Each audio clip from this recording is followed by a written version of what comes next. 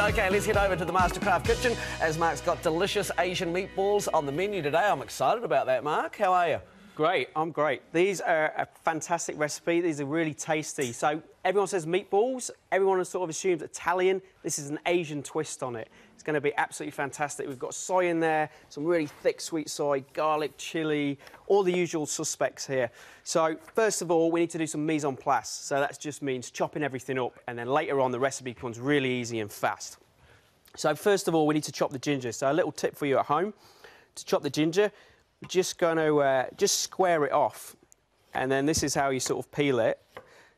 So you might be looking at it now, a little bit wasteful, which sort of is if you throw it in the bin, but what you want to do is keep all these bits and bobs, keep them in the freezer, and when you get a nice stockpile, use it in a master stock.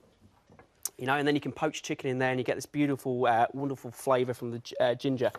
Right, now you want to do some nice thin slices, so really sharp knife. And then just want to pile these little thin slices on top of each other, OK? And then chop across and then into matchsticks. OK, so if we left it like this, this will be called the julienne. So you can do this with any vegetable you want. But now what we want to do is pop all the little matchsticks together and then cut across, and we get a nice fine dice. OK, so this is what's called a brunoise. So again, you know, you can do this with carrots, vegetables, you know, anything you want. So basically, I'm just going to chop all this. I'm going to crush the garlic, chop the chilies, chop the spring onions, and we'll come back a little bit later and mix it all together. Alternately, if you don't want to chop it all like this by hand and you haven't got a sharp knife, just use a grater. There's a top tip for you there. Right, let's get started. Yeah, OK, cool, let's go. What are we doing?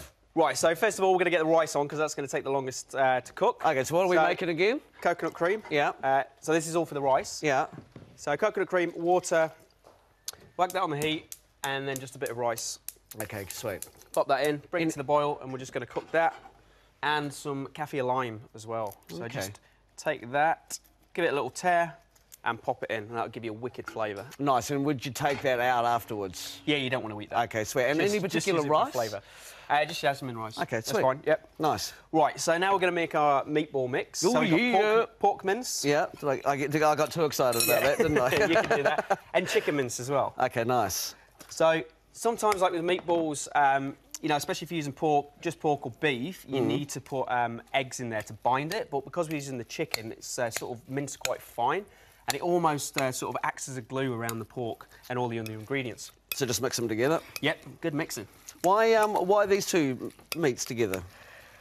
Oh, I mean, just something a little bit different, and you know, it's just a bit lighter. It goes really well with the soy and all these sort of flavours, and it's nice to mix the chicken and the pork as well, because you still get it nice and meaty from the pork, and it sort of keeps it nice and soft as well for the chicken. OK, nice work. Right, so we just got a bit of coriander stalks. So this is great, you know. So use the stalks in the mix, and then we'll save the leaves at the end, and we'll just sprinkle them over. Oh, nice thinking. We've got all this ginger here, which we cut up. Remember what that was called? Ginger? You remember what the cut was called?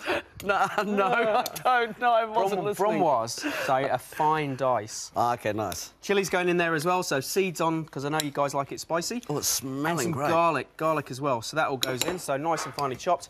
And then just a little bit of spring onion.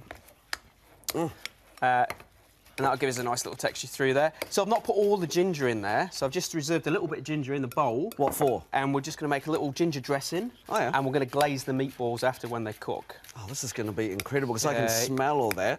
And interesting about the stalks too, you know, because sometimes you usually just throw out the stalks of your coriander, so this is a good way to use them. Keep the stalks, definitely, because it's got a little different flavour as well, because some people sort of find coriander leaves a bit soapy, Jesse. Right. So he doesn't like that. But then if you put the stalks through, you know, you're still going to get a little coriander hit, but it's a little bit different. It's a little bit sort of more palatable. Oh, nice tip. Right. Jeez, this is tiring. OK. So a little bit of soy. So that's obviously going to give us a bit of saltiness.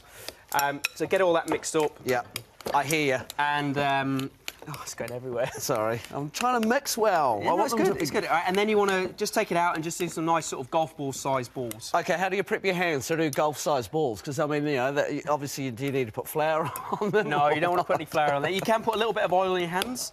and then it won't stick. But if you just take a little bit and do it quite fast and don't sort of fanny around with it, it shouldn't stick to your hands. Yeah. So we'll check that after. OK, cool. No, I want to be shaping them, so I'm keen to. Oh, we need to shape them now. OK. Oh, now. OK, Yeah. sweet. Well, we've got a little bit of the sweet soy, so that's the really thick sweet soy in there, and the reserved or the remaining soy sauce. And then that's going in the reserved ginger, and that's just going to be a little bit of a glaze after once we cook it. Now, you know what? The thing is with Asian cooking, Mark, I've realised is that once you've got the key ingredients, you can continue to just, you know, make different dishes all the time. Exactly. Yeah. Sorry, no, just coming into Button to have a look what you're doing. Hi, Mel. Smells so good over here. I love Asian food. Yeah, Right, keep going. So just take a little bit and just Asian sort of roll it around in your hands like that. Okay. OK. So Nice and balls. easy. Well, hang on. I'm just going to give my... Should I wet them? You can wet them as well, but a little bit of oil sort of works well. I'm not getting my hands dirty with these balls. So the size good? Yeah. Oh, yeah, Or you can cool. make them a little bit bigger if you want. OK. And another great tip as well, so do the same recipe, make the balls bigger, flatten them down, and then you can use them as little sliders, like little burgers. You know, do a nice little crunchy Asian slaw, you know, something a little bit different. Is it meant to look like this over here? Yeah. It's coming up to the boil now, so you can turn that down, just simmer it until the rice is cooked. Okay, Right, this is we'll going continue good. rolling. Never been allowed to do this in the kitchen And, before. What and am I we're going to doing? start cooking and then come back a little bit later and we'll finish the dish. Nice, and the recipe really easy to find. Just go to thecafe.co.nz. Trust me, the smell coming from these is incredible, so I can't wait till it's finished. Don't you muck it up, Mel. I think I just turned it up. Well, even with Mike's help, I think that they are going to actually taste really, really good. Even though I can't turn this down, I don't know which knob to push. OK, Mark, over to you in the Mastercraft kitchen. How are these meatballs looking? Because I am starving. You guys hungry? Yeah. We are nearly finished. Meatballs, so nice colour on both sides. Just give them a quick squeeze to make sure they're cooked. And then a little bit of the soy and ginger mix. Oh, yum. Pop that onto glaze. And a little tip, which is optional, little knob of butter. Just makes it shine. Take it off the heat, make sure they're all shining.